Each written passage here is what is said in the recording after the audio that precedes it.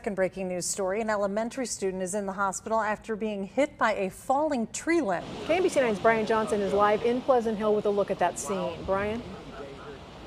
Kelly, Lara, very scary situation here. We just spoke off camera moments ago with the grandmother of this fourth grade boy who was out at recess when a gust of wind came and knocked this limb from the tree. Let me step out of the way. You can see over by these orange cones how tall this what appears to be a dead tree is. And on the right side, that giant limb snapped off apparently when the wind came. The parts of that tree came crashing down onto the blacktop where there are some students down below. Several students were struck by the falling tree. One student was transported to the hospital. Several others were evaluated here on site by EMS and school nursing staff.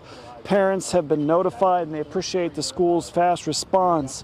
The Pleasant Hill Police Department tonight is asking that the people keep the student in their prayers and that the staff as well in their thoughts and prayers. Just moments ago, we were able to pull the county records. This home is a residential home. It is owned by MBB Investments, Inc.